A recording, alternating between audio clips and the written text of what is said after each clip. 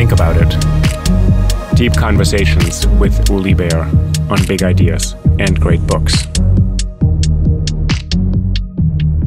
Welcome, and I'm really excited to welcome Professor Rafael Walker today. Thank you so much, Rafael, for joining me on Think About It. It's my pleasure. I couldn't think of anywhere else I'd rather be.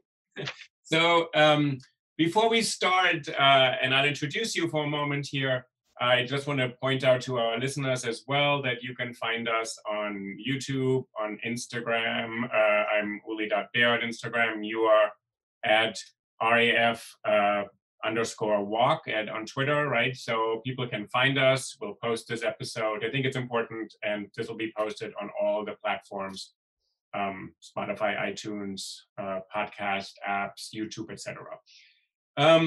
Rafael, you teach at Baruch College in New York City, and you earned your PhD at the University of Pennsylvania and your bachelor's degree at Washington University in St. Louis, which connects you to Kate Chopin, the writer whose novel, The Awakening, and whose short stories we want to talk about. Tell me a little bit how you got interested in this turn of the century, sort of late 1900s American fiction, and why this novel moves you so much. So, but maybe we'll start with your connection to Chopin as a writer. You can do that. Yeah. Great question. Chopin is interestingly at the beginning of my sort of the history of my connection with American literature. I was 17 when I first read Kate Chopin's The Awakening. I think it was junior year of high school. And at that point in my life, I actually wasn't very much of a reader, believe it or not. Here I am, a professor of English saying that, but it's true. I wanted to be a scientist. But I read that novel, and, it and really one other, and it's Wuthering Heights, have made me think, okay, well, literature is actually kind of great. And, I didn't have the language to explain why this, turn of the 20th century novel about a discontented married woman from the South spoke to me, this 17-year-old little black boy in Texas. It didn't, it seemed to me kind of like this otherworldly kind of thing. But so it was. I was drawn to that novel year after year after year. I ended up reading it even further when I got to college. It was through writing on that, probably my sophomore year of college, that, I decided to switch majors. I said, well, actually, I should become an English major. And it was just, from then on, it just stayed with me. The first chapter of my honors thesis was on it. The first chapter of my dissertation, the first real thing that I actually published in the world was on Kate Chopin. So, it is, it's been really, you have those books that you return to at least once a year, and no matter how many times you read them, it's always a pleasure, and you find something new, and it's hard to believe it. I've probably read and taught that novel some dozen times or so over the last 15 years. But it's still Stay right there. Wait, I want to connect to this in more moment. So this novel, The Awakening, published 1989, turns you into a reader. And as you know better than I do, Kate Chopin, sort of influenced by different people, Guy de Maupassant, big influence. She actually wrote books and wanted to write literature that isn't about literature, isn't about reading books, but is about life. So in an interesting way, it shifted you in your life's trajectory from majoring in science to then studying literature, now writing about it. And the reason why I wanted to talk to you, because you wrote this amazing essay about The Awakening. So, but the book is really a book about somebody who's turning away from intellectualizing and overthinking, right? From someone who's, there's this, it's a short novel, and I just reread it twice over the weekend, and it's short enough that you can reread it, but you kind of feel, you feel sort of both exhilarated and exhausted afterwards, like exhausted, like this is so much. Yeah, there's so much. Yeah, no, I think that you're right. One of the things that I think makes it seem that it's maybe less cerebral, if you will, than a lot of other books is that it's so bodily. I mean, there is just so much corporeal stuff in there in ways that you're not used to seeing in at least Anglo-American novels in the 19th century, especially with respect to a woman. You've got a heroine there, and every other page you're talking about, you've got some sensuous passage that is really, really embodying her. I mean, that was just extremely unusual. So, I mean, I get very readily how just the sort of omnipresence of the body in the book can lead one to believe that it's not heady, but it is too, because we Mm. know, and we'll talk about the protagonist soon. Um, she is You will discovered. introduce us to her, to introduce us to our protagonist, who I really think Yeah, you can help me with this. She's really one of the major figures in literature. She is like Emma Bovary, Anna Karenina, all these women who are sort of, for us, really alive. But introduce us to this heroine of the awakening. yeah, yeah. Oddly enough, given her French connection, Chopin's French connection, I mean, I easily see how we'd want to go there. I mean, I see her kind of even more in line with someone like Elizabeth Bennet from Pride and Prejudice, but we can talk about that later. Yeah. Um, so this is a 27, 28-year-old woman she's raised in Kentucky, Presbyterian background, and marries into this super French Creole society in Louisiana, right? She is in so many ways an outsider that is marked at every turn. She hardly speaks French. Most people are courteous enough not to speak French in front of her. Some people aren't, but she doesn't even have that much, and that's kind of almost a baseline entrance for that society. She's married to a guy who's a little older than her, not too much, Leonce Pontellier, who is a businessman, highly, highly conventional in terms of Creole ways. He's constantly reminding her that she's somehow coloring outside of the lines and trying to get her back into those. Um, and, she finds herself at odds for a number of reasons with the other women whom she, kind of, she never actually calls them that, but the narrator's kind of in her head, kind of free and direct discourse. She's not a mother woman in the way that these other women are. It's not that she doesn't love her kids, it's just that she wasn't cut out for motherhood, as she herself admits at some point. I mean, it's one of those things, even now, moms are scared to say, right? That maybe I didn't want to be a mom. So you can imagine just what a taboo utterance that would have been. Even then, at times shrinks away from that thought. But it's just very clear, even though she loves her children, she's not really prepared to, especially as her awakening intensifies, to give up herself for her children, to be a motherhood, and that's what it was expected that mother women would do. So she's living in uh, New Orleans at this time, and as you said, she's married to a man. He's not a terrible man at all. He's nice, actually. He's actually solicitous, and sometimes when she doesn't want to do something, he says, "Well, you're kind of expected to do this," and then he actually doesn't berate her. He doesn't put his foot down, as one of the neighbors recommends. So he seems kind of nice. The children seem rather charming and harmless. They're not little, devils. Yeah. She's very privileged. She is pretty well off. So what is her discontent? And for me, this is an interesting kind of question, sort of where does it come from? And I think when the book was written, Kate Chopin also was pretty successful. She was writing lots of short stories. She had lost her husband, but she was doing well. So in some ways, there's something. What is the source of this novel actually? Or like, what does it come out of? That's a great observation, and it's one of the things that then as now perplexes a lot of readers about this book. I mean, her husband is all things indulgent. You can, especially to 21st century eyes, I mean, you can see the kind of objectifying way. I mean, it opens up with him eyeing her as if she were property, right? We readily see what's wrong with that. But really, by 19th century standards, this is a good husband.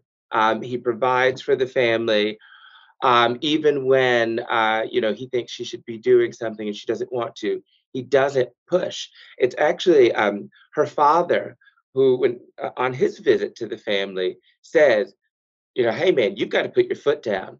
The way to Okay. manage your wife is via coercion, and then something else. And then the narrator, always funny, really just you can tell Chopin's sense of humor through this narrator. There's an aside after he insists on that for Leonce. It says, little did he know that it was probably too much coercion that led his own wife to an early grave, because of course her mom's dead at this point. But nobody really gets what's so wrong with her. And I think part of the reason for her that, you probably noticed in reading it that there is this atmosphere of confusion, right? She does not know, she does not have the language to describe her discontent. And well, that's because there really hadn't been language to describe women, especially mothers, who wanted, little more than the prerogatives that are readily afforded to men in their lives. And that's, simply this wish to kind of live a life in accordance with um, her own of her own making. I mean, it's what's classically called autonomy, right, in the Enlightenment tradition, Right. right? To live according to laws that are of her own making, and to kind of escape enmeshment in relation.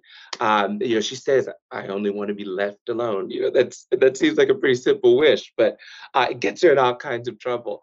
And Um, you yeah, point this out in your discussion. She at one moment she sits in her house after she goes away for this summer break, and then she's reading Emerson, and yeah, it just sits in the novel there. So, and I assume at this point it's the 1890s, so it's not the Emerson we know today. It's sort of the Emerson that is taken up there. So probably self-reliance in a pretty straightforward way, meaning which is not quite probably what it means, relying on yourself. I had another podcast with Eduardo Cadava who said, no, no, no, no, no. Self-reliance is not selfishness. Self-reliance is not autonomy. But here, you're saying she's sort of in a world where women are very restricted and restrained and confined to these roles, and she wants something more, but she doesn't quite maybe want what men have, right? Like she just doesn't even know what she wants when the book starts. She just wants something, right? The book doesn't start out saying, I don't want this anymore. I want this other life.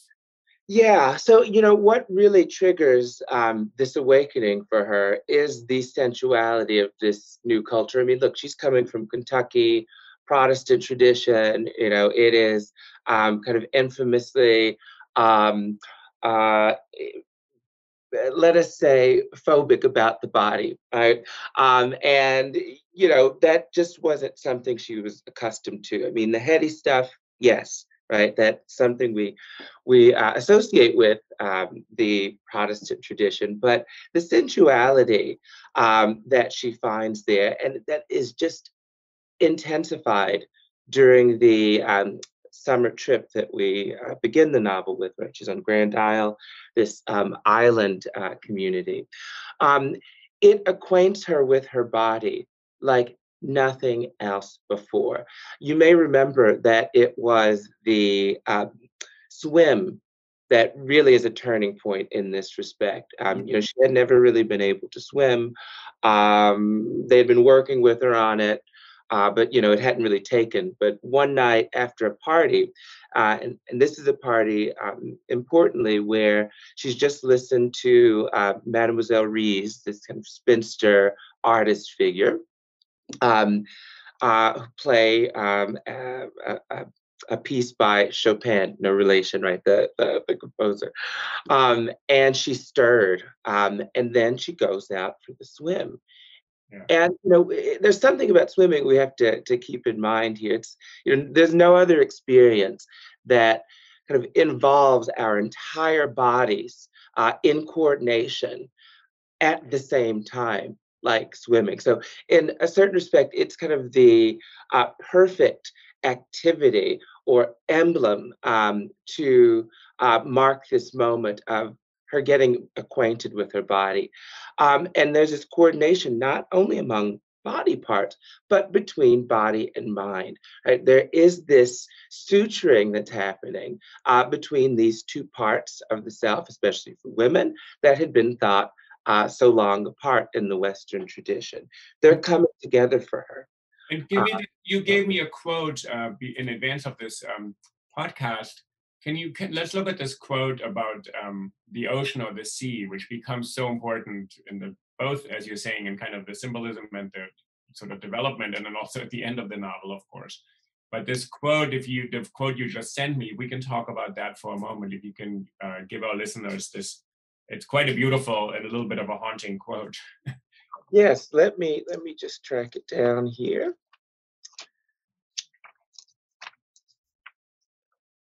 It is, like so much of the novel, extremely haunting and oracular in certain ways, right?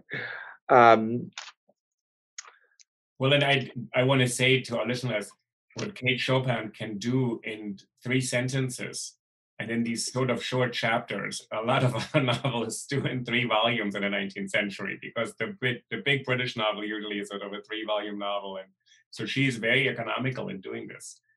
that's absolutely right. Absolutely right. I think I'll just get it here. Got it on my computer. Yeah, it's just a quick sentence, but Mhm. it is for a number of reasons, I think, important and representative. So it's near the end, just before she goes for a more, shall we say, impactful swim. The narrator tells us that the voice of the sea is seductive, never ceasing, whispering, clamoring, murmuring, inviting the soul to wander in abysses of solitude. Now, there are a number of reasons I think that is an important quotation. It reminds us, I think, pretty heartily that with Chopin, you must attend to the language. I mean, it is simply poetic. So, a line like that, we see how deliberate it is when we just look at all of the S sounds in it. I was trying to emphasize that as I was reading it. Um, that sibilant is not at all accidental there. I mean, and it becomes quite apparent when you see her use a word like abysses, which has so many S's that she's almost hitting you over the head with it. But it is really conjuring this atmosphere. So we're kind of invited bodily to engage with this story. It conjures feelings of what thing says over again, a serpent, right? And not accidentally, in a novel this short, there are 3 different references to serpents who don't really have a natural fit in a domestic book like this, right? Yes, Um, I think when she and Robert or Robert, they want to go for an afternoon and watch the little slithering gold snakes in this yep, abandoned fort. And then she mentions it even again. It's a fantasy for the two of them to escape for an afternoon and watch these little slithering lizards like snakes. that's It's very strange. It is like a reference, and then you think, this is what they want to do. And then, absolutely. And then and she also uses it twice in reference to the sea. She talks about the foam kind of curling up like golden serpent. Well, the serpent is, as long as we can remember, associated with being seduced by something that's harmful, right? We go all the way back to Eden and think about, that the tree of knowledge that the serpent, who's actually Satan, tempts man into sampling. And it's the tree of knowledge that, teaches him, about that he's naked in the first place. You could argue about sexuality in the first place. But it's kind of like being really, really seduced into something that is poisonous that is dangerous. And Chopin's very aware of that, right? She tells us, but the beginning of things, of a world especially, is always chaotic. How many people perish in its wake? I'm botching the quote, but that's really the gist of it. Um, so, that it's really through the language there that she not only says it, but enacts it, right? The language is being co-opted into um, uh, this message that she's sending to us about, you know, how for this protagonist, the kind of journey that she's going on, that would be spiritual and great for just about any other protagonist in literature, particularly a man, is actually perilous to her. So much so that it occasions, as we know, her death at the And end. let's stay with this kind of interesting, in a way, when you just said about the serpent. So there's the sea is whispering, clamoring, murmuring, inviting, which is the image of Eve seducing and sort of whispering in his ear, Adam, get the apple, get the apple. It's always the woman's voice who is actually corrupting this paradise where everything was ordered, because the voice of God was the one. And then Eve says to him, pick the apple, or the serpent says, pick the apple. Mhm. But what you just said, the ocean in, and I'm just doing a cursory look at, but in Moby Dick, the great American novel, 19th century, it's perilous, it's dangerous, it's not the promise of a kind of liquid abandoned to yourself, it's something else. You have maybe the Ancient Mariner and Coleridge, something out of England, but here, I wonder whether people were really sort of so outraged and troubled by this book, by the last part of the sentence, inviting the soul to wander in abysses of solitude. For a woman to have this feeling that you could let yourself go and be yourself, it really triggered a lot of critics at the time, right? It really, really troubled them what is being promised here. Yes, yes, absolutely. And we should talk about the reception, because it did trouble people. But I think there's been a lot of I think critics mainly have misunderstood what was so troubling, or actually the nature of the response to it. But I want to say something else about that moment that you mentioned. Um, Really, her closest precursor, to my mind, in a sentence like that, with all of the um, participles that you get there, the ing, that's of course Walt Whitman, right? Who was the poet of the body, right? The one who would not, um, you know, uh, put the soul or ethereal matters at somehow in to subordination to the body. They were for him parallel, just as they were for Kate Chopin here. And that sensuality that you see, and she was a reader of Whitman. We know that. I mean, in her short story, A Respectable Woman, she quotes Song of Myself, Yeah, yeah, right? yeah, right. So, we know very well she read him, and she read him with great admiration. Well, let Um, me ask you, this is probably my ignorance of Whitman, but there's a sense in which Whitman has this sensuality, sort of, he loves all of America, it's like filled with all this kind of sensual love. And then um, there's also a part of Whitman where, and I'm kind of still amused at biographers who still cannot quite settle on Whitman's own sexuality, because we must have actually been in the bedroom when he was there. Whereas Emerson, Thoreau, everybody else, we know their sexuality, but Whitman, we don't quite know. So there's, let's say, an avoidance. So here we have a woman protagonist and a woman writer, two separate things, who is actually, what you're saying, exploring this feeling of feeling herself elevated through this feeling of being herself in while swimming. So something else happened from Whitman, and I think Whitman, people channeled this for a long time, the sensuality into comradeship, and there's a kind of communion, a political union of the country, all of that. So some way they sublimated over and over again. mhm. Whitman doesn't sublimate so well, as you're saying, he just keeps on going. But Kate Chopin, it's not sublimated here. What this feeling that she has is this, about the ocean. What happens to our protagonist? She learns how to swim in the summer vacation, right? And then she goes back to the city, and you're supposed to forget what happens in the summer. It's a summer.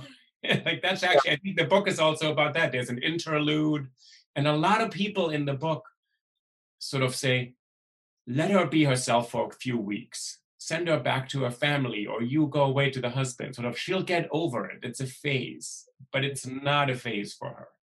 Mhm. Right? Something happened. There's another quote. Maybe we can look at this quote where the husband is looking at her, and the quote is starting saying, he could see plainly that she was not herself. That is, he could not see that she was becoming herself and daily casting aside that fictitious self, which we assume like a garment with which to appear before the world. Mhm. So in this summer experience, she has an experience of herself, and then it leads to a process that's going to be sort of the end of the undoing of her in the book, right? Yeah, and which is ultimately, the great tragedy of it, because it shouldn't have been, right? It shouldn't have been. Hmm. Uh, but yes, they are. This is a world of surfaces, and it is. It's hard to think about uh, that quotation or this line of conversation without thinking about the distinction she is, very haltingly attempting to draw between herself and or the unessential and the essential, right? And maybe we can read that in concert just so we have it um, in front of us here. Would you like to read it, or would you like me to read it? You should read it. You're the expert. I'm just listening. And I want to go back to one thing you said. It shouldn't have ended this way. I'm kind of really interested when you said, but let's go to this quote. I would give up. All right. Um, I would give up the unessential, she says, and there at this moment she's sitting in a room knitting and chatting with the other mother women on Grand Isle. I would give up the unessential. I would give up my money. I would give up my life for my children, but I wouldn't give myself. I can't make it more clear. It's only something I am beginning to comprehend, which is revealing itself to me, right? So again, there we see kind of the halting quality of her attempts to explain what's going on in her, and it's a big thing. I mean, she's um, coming to a sense of herself that's completely at odds with what her world has told her she ought to be, right? What the options available to her are, but this is a world held together by what her husband calls les convenances, the conventions, right? This is who we are. This is how we act. This is what holds us all together. And women's selves are understood as part of that. There is no self outside of your role as mother, wife. That's it. And this is why when she's uttering these things, they sound like sheer nonsense to Madame Ratignolle, right? She says, I'm sure you could do no more than give up your life for your children. What are you talking about, right? And she's struggling to articulate this aspect of self that exceeds one's role within both sort of human social relations and biological relations. There's more than that. There's this metaphysical self that's beyond and that's sacred, and that Emerson would have recognized. I mean, I think that's one of the reasons why he becomes such an important figure in this novel. In other words, I don't think that Chopin understands him as, this rugged individualism or anything so Mhm. crude, but just this commitment to, yourself, developing laws that you understand rather than, having everything already cooked for you and delivered in terms of thought, right? Kind of making deliberate choices about how you want to be in the world. That's what she's talking about when she says the unessential, right? The sacrosanct that composes all of us. So I'm listening to you and I'm trying not to filter my way to respond to this sentence, which is so complicated to me. It's only something I'm beginning to comprehend, which is revealing itself to me. And this self, I read with my really kind of inadequate knowledge of what happens in the 20th century of feminism. There's Simone de Beauvoir 50 years later to the day who says, woman is not born but made. She's all conventions. And there's Freud 25 years afterwards says, what women want is something we cannot know. As a male psychoanalyst, he said, what does woman want? The guiding question of most of Freud is actually, we don't know what female desire is.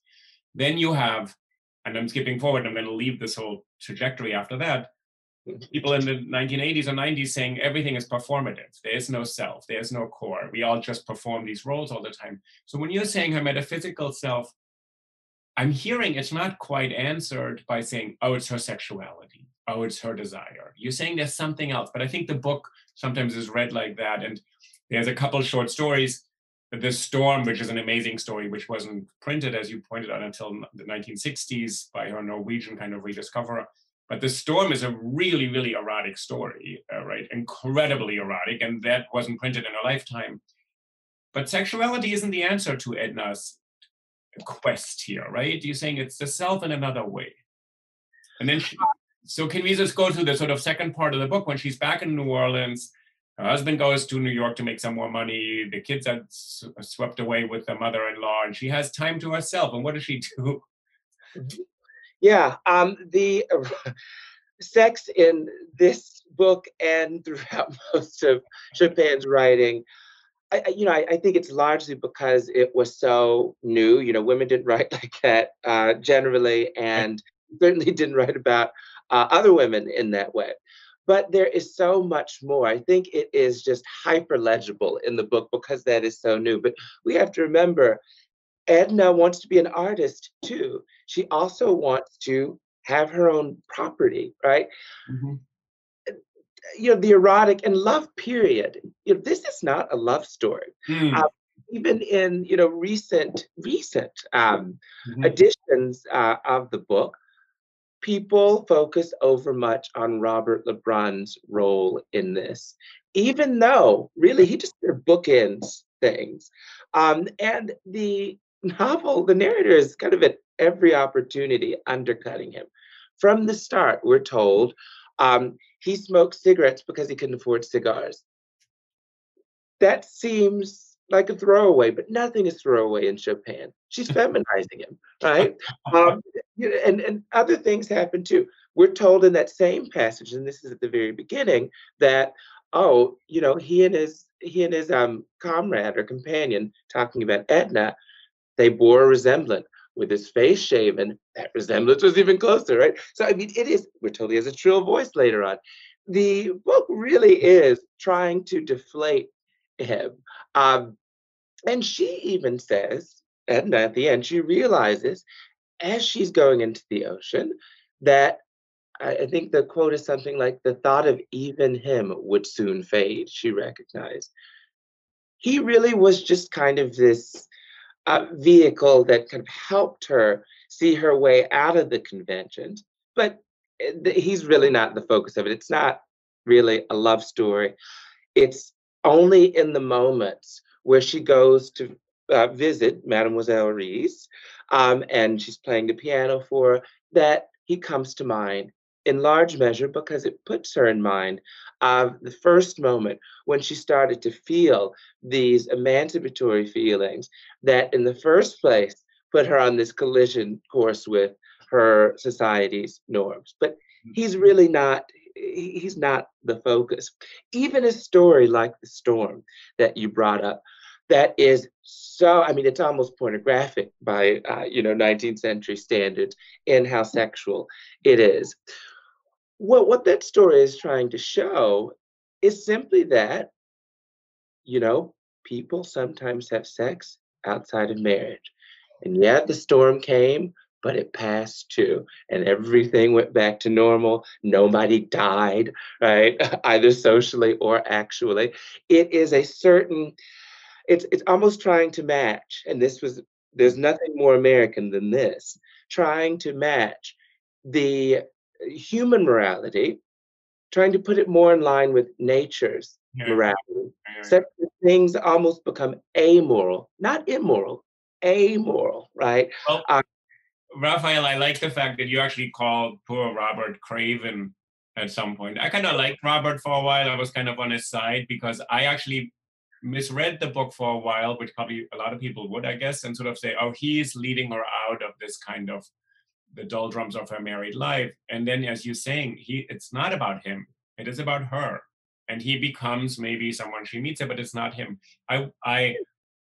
We could go on a lot. It's a short novel. There's a huge amount. It opens up this question, and you recommended that I would read the Two Silk Stockings story, which is a gorgeous, tiny story, which all of our readers can probably read while they're listening. It's just an amazing. Can you tell us a little bit about this story, which is also it's just an incredible story that I think could be published today and should be published today again. I think so too. And that one I teach that story, and it fares a bit better with my undergraduates than The Awakening is. I mean, I don't know if you know about this, just kind of by the by. Emily Toth, who is Kate Chopin's most recent biographer. I think she's written 2 biographies of Kate Chopin, and really, really an important Chopin scholar. She wrote this essay in this the volume in which that essay of mine you read was published in, called the I Hate Edna Club. And they're referring to the fact that, teaching The Awakening can often be a little difficult because, for just the reasons you were saying earlier, a lot of people don't understand what's wrong with her. And she seems so well kept and what's wrong with her? Like, before we go to the silk stocking, one other question we touched on, and you write about this. She's so privileged. She has so many servants, and people have faulted her for not feeling, oh, my liberation has to include everybody's liberation. There's quadroons and mulattoes and Black boys serving all over the place in this book, but somehow it never extends to them that maybe they feel. And I just wanted to sort of register for our readers. It's a book set in 1899. I think Kate Chopin totally knows what she's doing, but she doesn't give us an answer that would satisfy maybe our wish that feminism should include all sorts of liberations, right? Yeah. I mean, that's just, to me, a very, very, very big ask for a book out of the 1890s. I mean, Chopin was already doing quite enough as it is, and I think she was completely aware of the privileged status of her protagonist and her tendency toward exploitation. Right, she goes when she and Robert have their day out in the kind of far out on the island. Um, she goes and just shows up to this woman's house and just lies in the bed, right? And, like, it has everyone just kind of wait on her. This is not even her own home, mind you. The woman's not a servant. This is her very own home.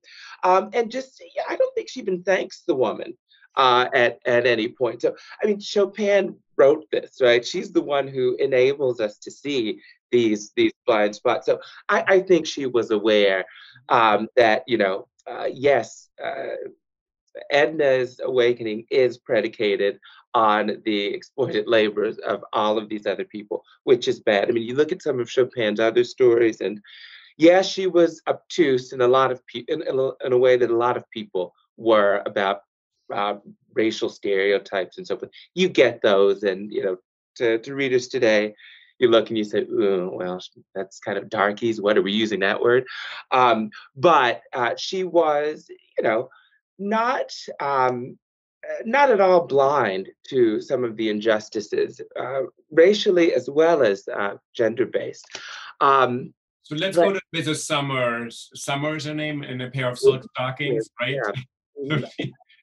Another wife, right? And we do want to kind of underscore here too, just how unconventional that was. I mean, it's coming more into fashion and would occur with increasing frequency in American literature but we have to realize in the 19th century, wives weren't usually protagonists, not in novels, because the idea was once you're married, you don't want anything else. All desire thought to dissipate at that period in life. So, the interesting portion of a woman's life was the period where she had some choice and things were variable, and that was courtship for the most part. But so, this tendency to write about wives and discontented wives at that was also something that was really innovative in Chopin's fiction.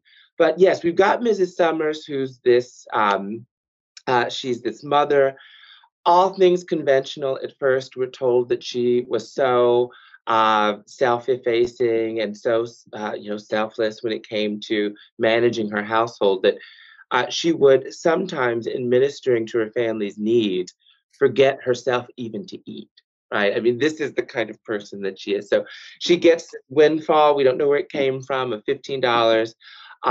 And so, she goes to the store and she's going to buy stuff uh, for her children for the most part. And the only affordance she's going to give herself are things that are going to make her a more efficient wife. So, I mean, it's not like she was going out to get a pearl necklace or earrings, like she was going to get, like, cleaning stuff. And, she gets to the store and, the late 19th century kind of marketplace. I mean, they're getting good at enticing the customer in, right? And that's what's happening there. They've got all of these beautiful things on display, these stockings, which are kind of the gateway into what happens over the course of the story. Um, Much like Edna, it's this it's richly sensuous experience that moves her to the other side of things. So she feels these stockings. They too are compared to serpents. So we've got that yet again, right? This kind of emblem of seduction, um, of desire being kind of wedded here. And from then on, I mean, she just becomes this completely whole other person once she gets this intensely sensuous seduction of the marketplace, right? She's walking through and touching and feeling and smelling. And for the first time, it becomes apparent to us she's actually being acquainted with self-indulgence. She just had never, you get the sense that she had never even entertained that as a possibility for Mhm. her. But it becomes a slippery slope, right? She goes from being completely selfless to entirely selfish. And Mhm. that was something that occupied Chopin just across her fiction. This way that, after you open the bottle, the genie's out, and there's really no going back. Right. Just over the course of this short story, something that is dilated upon and slowed down a bit in The Awakening, we see a woman go from perfectly 19th century, stereotypically speaking, to something other. And this is, Chopin's way of, I think, kind of allegorizing for us, and she loved a good allegory, the way that women's becoming acquainted with desire had this really transformative power of Mhm. taking them from their Victorian mothers Mhm. into something completely Mhm. new. Mhm. Uh, and she was on the vanguard, really, of It's thinking about that in the American context. such a wonderful little story. So it's 1896, the rise of the department store, consumer culture, mass production. And then there's a line that I copied out in this little story, a pair of silk stockings. It had given her a feeling of assurance, a sense of belonging to the well-dressed multitude, which means she doesn't want to be by herself. She buys these things to actually be part of life, the way she sees life. And she was isolated before in her poverty and sort of sacrificing herself.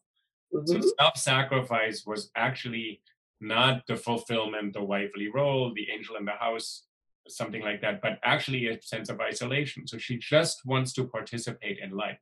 And I think there's this part where we haven't resolved it, as you said in the beginning of the conversation. We haven't resolved these things at all. I mean, today we have conversations every day about women who have to do it all. They have to be mothers and employees and successful CEOs or scientists or doctors. They also have to be wives.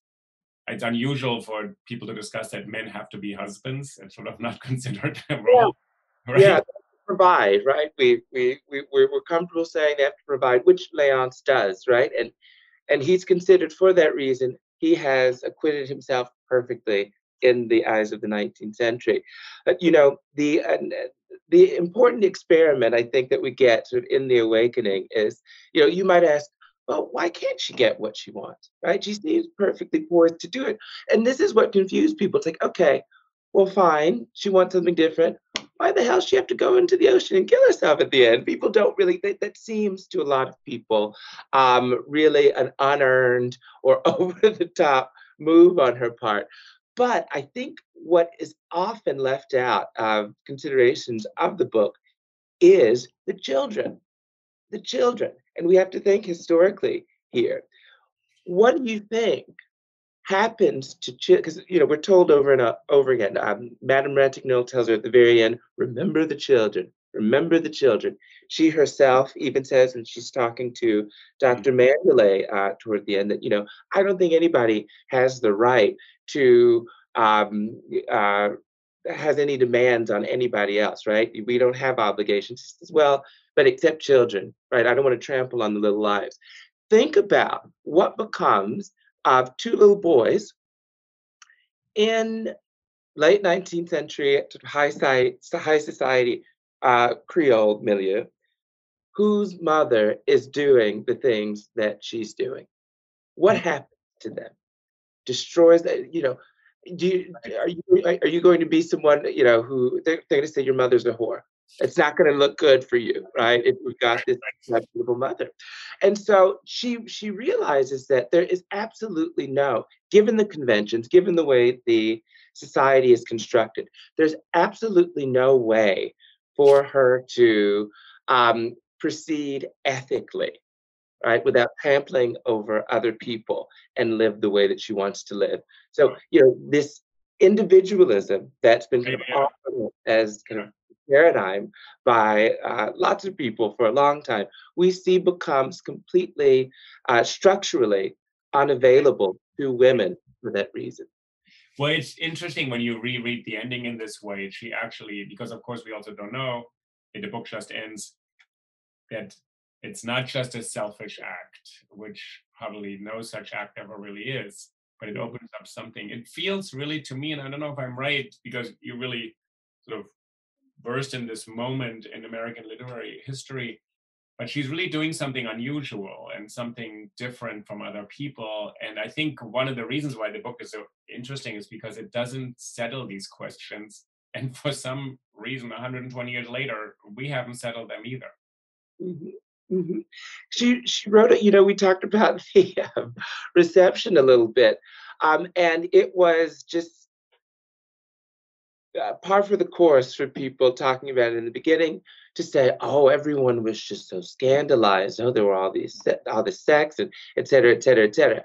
When you look at the reviews, however, from the time, you get a different picture.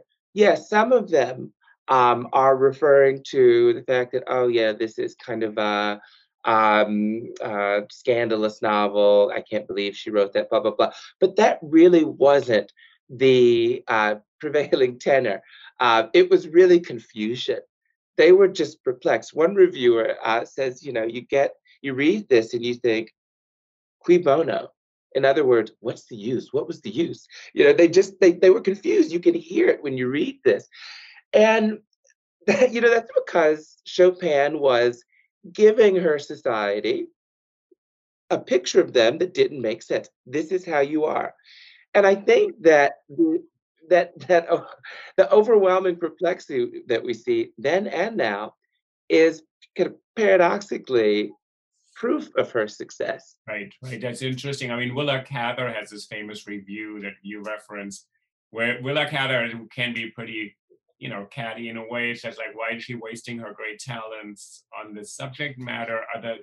People have even done it, but she basically doesn't want this story to be, or this question to be posed. Willa Cather seems to say, why doesn't she just write a different kind of book? Which is a funny thing to say to a novelist. And You Willa know, Cather's own strange attitude toward womanhood and female identity that she actually, so there's a whole another conversation to be had, but she's posing a question to America. There's another little short story, Miss McGenders, which she basically, a young woman who is upset about another woman's behavior, and then someone says to her, "Oh, really? You're so high and mighty to actually judge other people? Look where your money came from." And Mhm. she's totally stunned because it kind of pulls away this societal norms that allow her to live her protected life as a woman. So in some ways, I think Kate Yeah. Chopin doesn't leave anybody really standing, saying you can be so secure in your moral self-righteousness. Like there's no position that's totally safe. It's true, and, Cather's review is, to me, one of the, um, biggest curiosities of that period of American, literary history, for the fact that she would turn around and 6 years later publish a story that, was at its core The Awakening, by which I'm referring to this 1905 story she has called, uh, Paul's Case: A Study Oh in Terror. yeah. Have you Oh read that? yeah, yeah. Oh, he comes to New York, very strange, and isn't it a snowy night or something? And there's a car. Isn't there like doesn't he walk around in New York at some point? Yes, he does, right? Okay, And okay, good. I got the story at least in my head. Yeah, it's this kind of early entry into queer lit. Really, it's included in Chris Luby's most recent edition, or a volume of 19th century American queer lit. Um, he's really like Edna in the sense that he's in this Midwestern society. I think it's maybe Indiana or something, like somewhere. right. Cather was the great documenter, early documenter of the Midwest when everybody's writing about these other places. Um, he doesn't fit in. He's, to our eyes, it's pretty clear that she's writing a queer little boy, right? Mhm. Um, and then, he steals some money, hitches a train, and goes to New York. And, he's buying all of this stuff, just really, really kind of in it. But perhaps has this encounter with this undergraduate from Yale who's in town, right? They at the very least have had a rager all night, it's kind of left up for us to deduce for ourselves what happened. But he too, just there's this undefined discontentment that is just driving him to one thing, from one thing to the other. There's nothing uh, articulated as being wrong, but whatever he's going through, this feeling of alienation that we see in Edna's case, it's so powerful that it leads him to jump in front of a train, Right. right? The parallels are pretty And, obvious there. And so, it always confused me, Cather's review, when, she clearly understood what Chopin was after, and yet chose to treat it as another Bovary. She was the one, by the way, who introduced that comparison. Um, and this is not Emma Bovary. Edna Pontellier is not Emma Bovary. That's not what's going on here. That's, I think, a facile connection that, I really, I almost resent Cather for having brought that into the conversation, because it just kept going, and criticism for years and years and oh, years. I think you're totally right. I think what's interesting that I think Emma Bovary lives in sort of the cultural space as an invented character the way some people do, and so I think Edna Pontellier should have that same space for herself. It's not that she's a derivative or sort of a model or something, but she has such a space like Isabel Archer or somebody like that. So there are these people who become questions for us, Yeah. like Jay Gatsby or someone like that, larger these people who become so real to us because they leave something unresolved in us. Raphael, I want to ask you a question at the end, which is really maybe easy, maybe difficult, I don't know. So we are two men or male identified people, critics or readers talking about a book written by a woman about a woman, which also has been really was rediscovered by I think both male and female critics, but really has been enlisted and read and really brought back into prominence by a lot of women who had to fight really hard to actually get women's literature, meaning written by women, even accepted. Mhm. So let's just acknowledge that it wasn't really canonized and widely read. And one of the simple reasons is because almost no books by women were in the canon at all until really recently. So how do you, when you teach the book or when you talk about it, and people probably respond to this book differently depending on how they identify, I assume that, right? So how do you address this? And it's just a question that everybody always has. I have this question, like I read this book, I was deeply moved by this book, and I'm thinking, wait, why am I moved? What am I identifying with? I don't have the situation. I'm what parts are in me, what parts are in her? Yeah, that's a great question. I think it's really, really timely because I think what we're going to find, because right now we are really, really, um, our moment is really interested in talking about intersectionality, and I think that's a very, very good thing. And protagonists like Edna Pontellier. I mean, you see this actually. If you probably remember Toni Morrison's preface to Beloved, she talks about kind of what makes her write about this enslaved woman who killed her children, right? Based on a true story, Margaret Garner, right? Margaret Garner. Um, and she says, I'm living in the 80s, right? And I'm seeing right now all of this kind of Betty Friedan, Betty Friedan style feminism where people are complaining about women are wanting equal pay, more access to education, and so forth. And then she's moved to think about, a group of people who were made to give birth, but couldn't even be mothers, right? And you've got these women who are complaining about motherhood. So, for a long time, what we've seen happening is just this impatience in culture for relatively privileged people to kind of have the spotlight and complain when there are so many other people whose lot is far worse. I think that wedge is going to continue to be a problem for readers of The Awakening. I think it's a good thing in many ways. But we do have to remember that it's not a zero-sum game. Just because there are people below or who have it worse doesn't mean that these people had it bad. And there, there's one sense in which, we want to read it politically, right? It is a book about feminism. But there's that other sense where it has to be treated as kind of a human problem, right? It is a human problem in the sense, what do we think about the possibilities for selfhood when you live in a world that doesn't really afford those, right? We can extend that mutatis mutandis to different groups throughout. And I think about my own identification with it, right? And I'm using a bad scholarly word here in invoking identification, I know, but it required that kind of I guess flexibility in thinking about it. No, we're not exactly the same, but I can understand this problem. Right, this is a problem that would afflict any of us, who are told that we should be doing something, or told that our society prizes this one thing, and we're not permitted the conditions that afford our doing it. Right, thinking about structural differences that we can extrapolate beyond that. I think if we want, we have to be careful, of course, but Yeah, that's a great answer. I think, as you said, that it's probably good for everybody to think about what we're told to do, and a book allows you to see that for a character, and it doesn't always exactly mirror one's own experience, but it opens up the space to think and not take things for granted.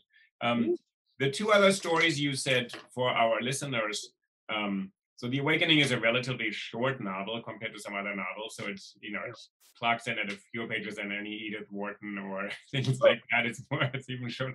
So The Story of an Hour is a very famous one. I think yeah, that's the one people should probably look at, right? A Pair of Silk Stockings.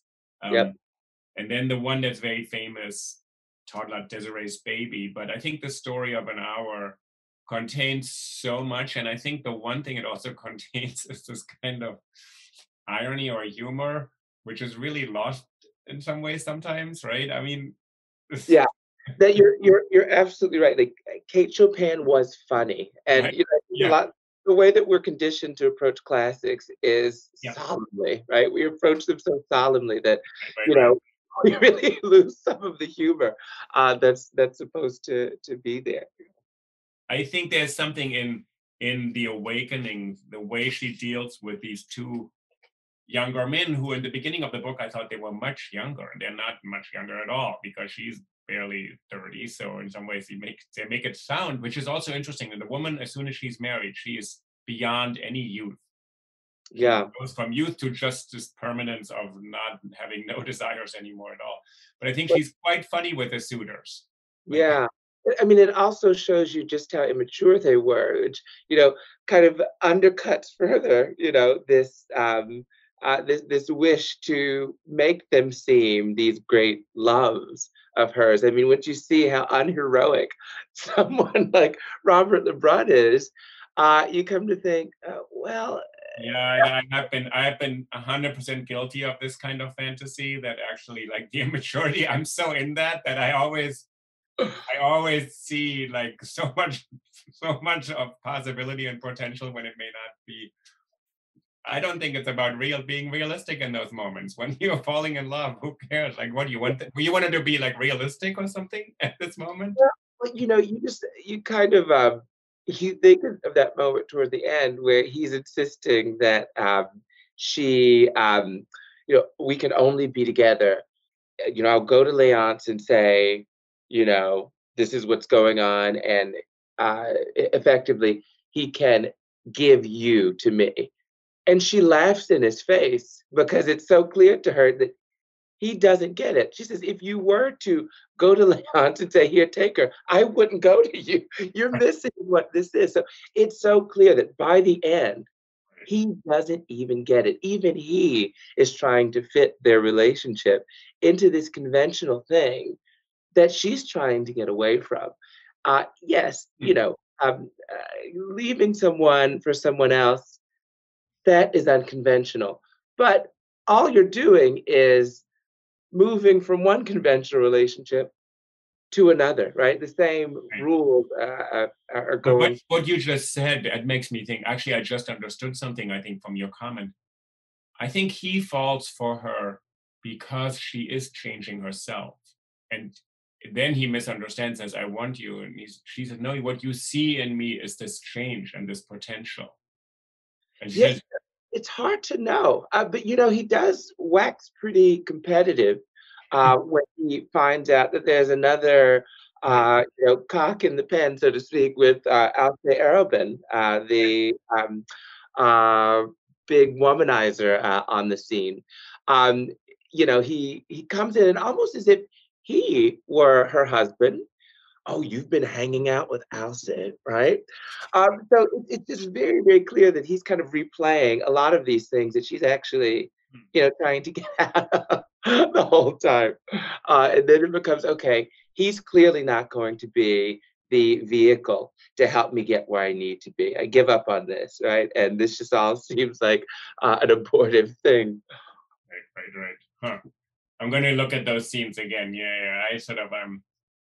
I'm I confess I get so confused in these situations that I would believe all of his profession of love. And so I'm when I read that, I was completely exactly not sure. And she's more mature than I am. I would have said, oh, okay, that's great. Thank you. Tell me more. Well, as I mentioned, it's a book I've been reading almost annually for the last 15 years. So, it's because she's just so oblique and suggestive rather than explicit. And it's one of the things that makes her able to jam so much into such a short novel. And also one of the reasons that led to her, being misunderstood for so long. Chopin is just so subtle and suggestive rather than explicit. And so, it makes I promise you, you will find something every time you return to it. It's a gift that just keeps on giving. Seasonable thing to say right now. But Yeah, actually, I'm kind of moved to say, like, for us, I think it's nice that we're talking about her book 120 years later, that she was really not understood. She actually pretty much lost her career after this novel was published. So like maybe not quite as starkly as people Yeah. make out, but she didn't publish as much anymore. So there was a price she paid. Well, For, she died 5 years later. yeah, So, there was yet another one of our brilliant writers who died way too early. She was only in her 50s when she died. As actually kind of a freak accident, right? She has this hemorrhage right. right after leaving the World's Fair, which is, maybe she didn't. I'm being flippant here, but maybe she disliked the spectacle of it all so much. As, Right, you right. know, but yeah, you know, I tend not to believe, based on what I've seen, that she was as crestfallen Mhm, as a lot of people have painted her as being. mhm, Because, again, she was someone who had this, she didn't take herself too seriously. I think she knew very well what was going to happen when she put this out. Right? mhm, I don't think she wouldn't have had a occasion to write it mhm, if people mhm. understood themselves Yeah, this well. And I think she kind of had to expect yeah, that it wouldn't be met with tons of approval, right? And it was never banned. I mean, that was something that people, when when it was first being rescued from obscurity, people right. liked to say the myth that was put out. It was never banned.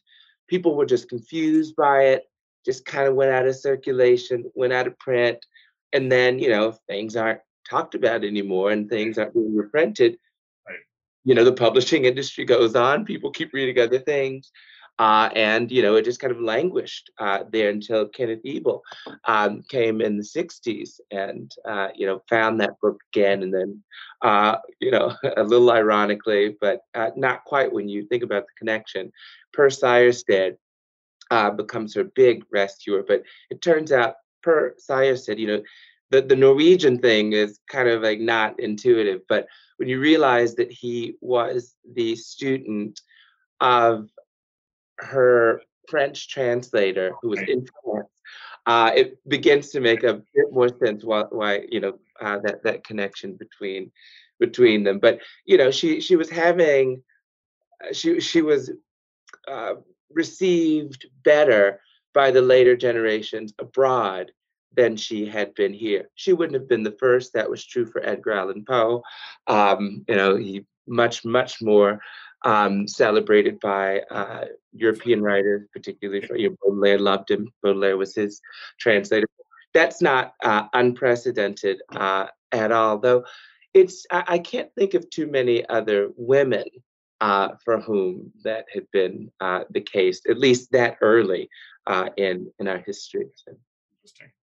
So, Raphael, I want to thank you for making me reread The Awakening, and I'm really happy that you're going to write an introduction to a new edition. I think the book, I have a wonderful Signet Classics edition that's totally beaten up from, I don't know when, and it's really wonderful, but it's also a relic from the early 80s or something like that. I don't know when it was, actually 1976. So I think it's good to give it a different kind of take.